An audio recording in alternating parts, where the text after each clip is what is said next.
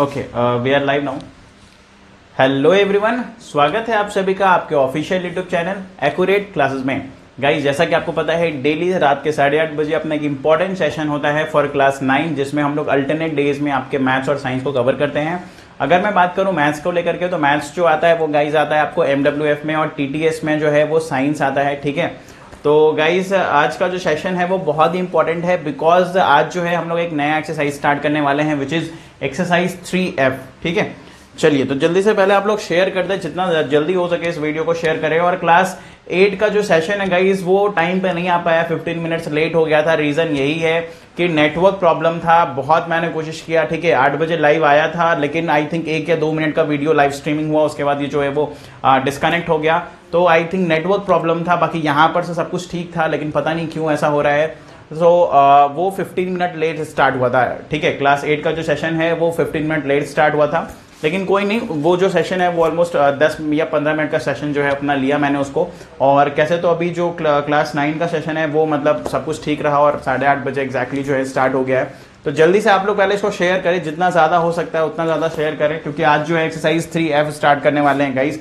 और 3F की मैं बात करूं तो 3F बहुत ही इंपॉर्टेंट एक्सरसाइज है, और इसमें जो नंबर ऑफ क्वेश्चंस है वो बहुत ज़्यादा है। ठीक है, चलिए तो और आज का जो क्लास 10 का सेशन है वो भी बहुत इंपॉर्टेंट है, क्योंकि आपको ये चीज ध्यान रखना होगा कि क्लास 10 में आज एक नया चैप्टर स्टार्ट होने जा रहा है, which is quadratic equation. Linear equation मैंने खत्म कर दिया था लास्ट क्लास में। ठीक है, वीडियो थोड़ा लंबा हो गया था लास्ट क्लास का, लेकिन हाँ मैंने खत्म कर दिया था, और अब जो है वो क्वाड्रेटिक इक्वेशन आज मैं स्टार्ट करूंगा। तो जो भी मेरे क्लास 10 के मतलब कह सकते हो स्टूडेंट हो, वो आप जो है वो जरूर क्लास 10 वाला वीडियो देखिएगा। आज वाला वीडियो जो है वो जरूर देखिएगा, क्योंकि आज जो है वो एक नया चैप्टर स्टार्ट होने जा रहा है, विच इज क्वाड्रेटिक इक्वेशन। ठीक है, चलिए ओके, चलिए बहुत अच्छी बात है गाइज, आप लोग जो है वो लाइव आना स्टार्ट हो गया। लेकिन देखो कोशिश करो टाइम पे आने का, because you are I think 4 minute late, 4 minute तक लेट आओगे। देखो टाइम पे आओगे सभी बच्चे, अगर टाइम पे आ जाएंगे तो ऑब्वियस ही बात है कि मुझे इतना बोलना नहीं पड़ेगा, और क्लास जो है वो तुरंत आते के साथ हम लोग स्टार्ट कर देंगे। ठीक है, चलिए कोई नहीं, फिर भी आप लोग आए हो, ये बहुत अच्छी बात है। आप लोग रेगुलर हो, हाफ एन आवर का सेशन रोज कर रहे हो, तो इसका हमेशा आपको प्लस ही कुछ मिलेगा, माइनस कुछ भी नहीं मिलने वाला है। ठीक है, चलिए तो जल्दी से जल्दी पहले आप लोग शेयर कर दें। ठीक है, जितना ज्यादा हो सके इसको शेयर करें। आपके जो भी फ्रेंड्स नहीं आए हैं उनको आप बता दें कि सेशन स्टार्ट हो गया है, और उनको तो भाई पता होना चाहिए 8:30 बजे जो है वो डेली अपना सेशन होता है, तो उनको ये टाइमिंग पता होना चाहिए, ताकि वो हाफ एन आवर का सेशन जो है वो अटेंड कर सके। ठीक है, चलिए वैसे आज के क्लास की मैं बात करूं तो आज हम लोग एक्सरसाइज 3F स्टार्ट करने वाले हैं। और जैसे ही फैक्टराइजेशन ऑफ, इसमें एक एक्सरसाइज और बच रहा है, जैसे ही वो खत्म होगा उसके बाद हम लोग जो अगला एक्सरसाइज है, विच इज लीनियर इक्वेशन है आई थिंक। ठीक है, हाँ लीनियर इक्वेशन इन 2 वेरिएबल है, उसको स्टार्ट करेंगे। वैसे आज की मैं एक्सरसाइज की बात करूँ तो देखो आज का जो एक्सरसाइज है ना 3F, उसमें टोटल, ओके हेलो करिश्मा, देखो आज का जो एक्सरसाइज है उसमें टोटल जो है वो आप कह सकते हो कि 38 क्वेश्चंस हैं। यानी कि एक्सरसाइज 3F में अगर देखा जाए तो टोटल जो है वो 38 क्वेश्चंस हैं। ठीक है ना, 38 क्वेश्चंस हैं। और अगर मैं कहूं कि ये सारे के सारे एक्सरसाइजेस कौन से क्वेश्चन से बनने वाले हैं, कौन से फॉर्मूले से बनने वाले हैं, तो वो फॉर्मूला 2 है, आपको याद रखना होगा, और मैंने बताया भी है।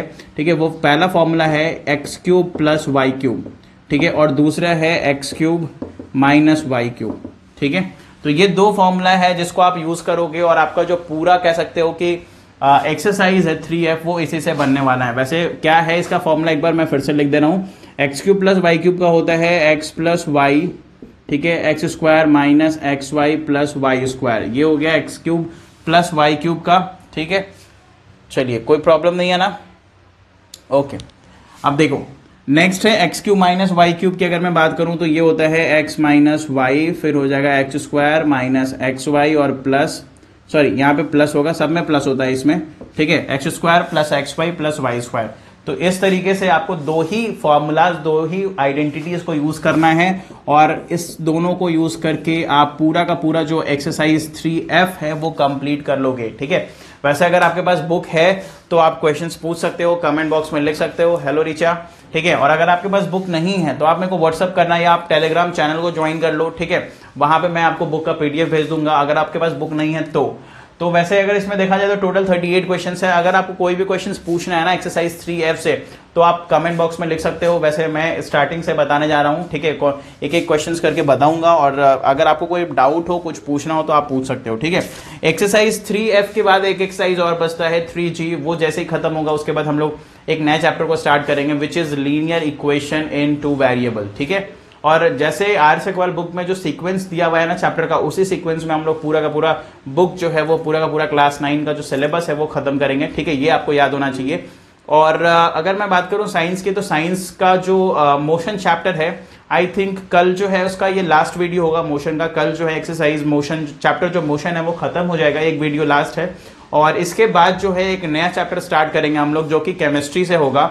तो हम लोग का जो कह सकते हो कि क्वेश्चन स्टार्ट करने का जो तरीका होगा, ठीक है, वो कुछ ऐसा होगा, मतलब चैप्टर स्टार्ट करने का जो तरीका होगा वो कुछ ऐसा होगा कि एक चैप्टर फिजिक्स में कंप्लीट कर रहे हैं तो दूसरा जो है आप कह सकते हो कि केमिस्ट्री में करेंगे। फिर जैसे एक केमिस्ट्री खत्म होगा फिर से हम लोग फिजिक्स में आ जाएंगे। फिजिक्स का जैसे एक चैप्टर वो कह सकते हो खत्म होगा, फिर से हम लोग स्विच कर जाएंगे केमिस्ट्री में। तो अल्टरनेट बेसिस पे हम लोग फिजिक्स केमिस्ट्री करके पूरा का पूरा जो बुक है या कह लो कि पूरा का पूरा साइंस है वो कवर करने वाले हैं, ठीक है।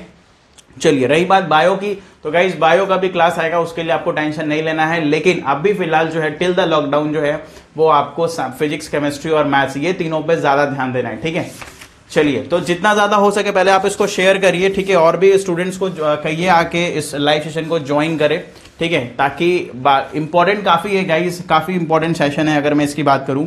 तो देखिए एक्सरसाइज 3F का आज स्टार्टिंग कर रहे हैं हम लोग, और स्टार्ट करते हैं विद द फर्स्ट क्वेश्चन, ठीक है। बेसिक क्वेश्चन उठाते हैं और आपको कह रहा है इसमें फैक्टराइज करने को, ठीक है ना। तो फैक्टराइज करने को कह रहा है, तो देखो सबसे पहला इसमें क्वेश्चन क्या बोल रहा है। सबसे पहला क्वेश्चन कह रहा है कि x³ + 27, ठीक है, x³ + 27, this is the question. Okay, चलो बहुत अच्छी बात है, फाले अभी आ गई है।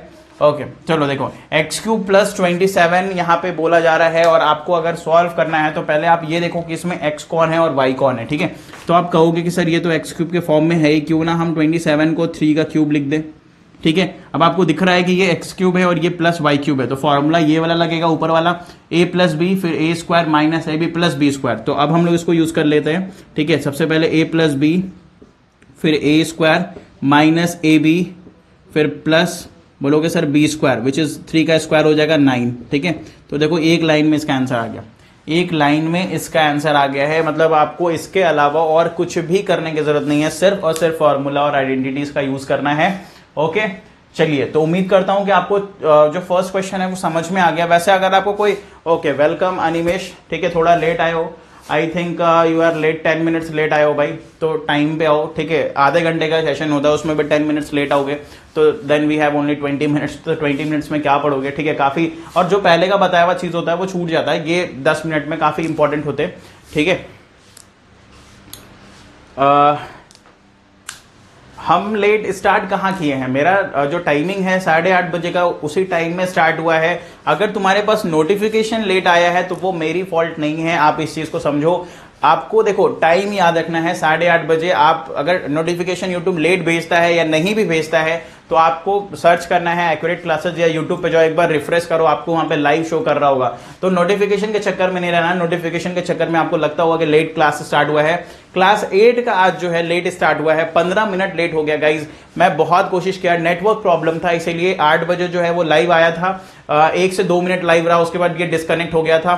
सो नेटवर्क प्रॉब्लम के कारण आज क्लास 8 का 15 मिनट्स जो है क्लास वो लेट हो गया, यानी उस क्लास में मैं सिर्फ और सिर्फ 10 से 15 मिनट ही पढ़ा पाया, ठीक है। लेकिन आप लोग का क्लास जो है वो टाइम से स्टार्ट हुआ था। तो ओके, नहीं दिखाता है, चलो नहीं दिखाता तो एक काम करना है, यूट्यूब पे आते हो और अगर नहीं दिखा रहा है लाइव तो आप एक काम करना, टाइम याद है उस टाइम पे आप यूट्यूब खोलना, एक्यूरेट क्लासेस सर्च करना, ठीक है। यूट्यूब जो भी यूट्यूब का चैनल है उसमें जाना, उसमें जरूर आपको लाइव शो कर रहा होगा। और नहीं भी शो करता तो 1-2 बार रिफ्रेश करना, 1 मिनट के बाद रिफ्रेश करना, आपको शो करने लगेगा, ठीक है। तो ये भाई नेटवर्क का प्रॉब्लम है, यहां से सारी चीजें ठीक है। चलो ठीक है, चलो ठीक है, ओके चलो समझ गए कि नहीं दिखता है। हाँ समझ सकते हैं गाइस, देखो नेटवर्क का भी बहुत ज्यादा इशू चल रहा है। सोचो ना अभी 15 मिनट्स जो भी मेरे क्लास 8 के बच्चे थे जो रेगुलर क्लास अटेंड करते थे, ठीक है, वो सब के सब आज नहीं आ पाए क्योंकि 15 मिनट्स क्लास लेट हो गया। तो उन लोगों को लगा कि आज जो क्लास है वो नहीं होगा। इनफैक्ट कुछ बच्चे अटेंड किए और कुछ बच्चे नहीं भी अटेंड किए। तो ये एक प्रॉब्लम है, नेटवर्क का इशू है। आई थिंक जियो के साथ सबसे ज्यादा है, ठीक है, सभी लोग जो है अभी जियो का ही नेट यूज कर रहे हो। तो ये एक प्रॉब्लम बन जाता है सब बच्चों के साथ। चलिए कोई नहीं, ठीक है, कोशिश करूंगा मैं कि टाइम से स्टार्ट हो, सारे सेशंस स्टार्ट हो। और नेटवर्क का जो प्रॉब्लम है वो भाई मेरे हाथ में नहीं है, आप इस चीज को समझ लो, ठीक है। चलिए तो वापस से आ जाते हैं हम लोग 3F में। 3F में क्या हो रहा है कि हम लोगों ने दो फॉर्मूला पढ़ा, एक ये और दूसरा ये, ठीक है, और इन्हीं दोनों फॉर्मूला को यूज करके आपको टोटल 38 क्वेश्चन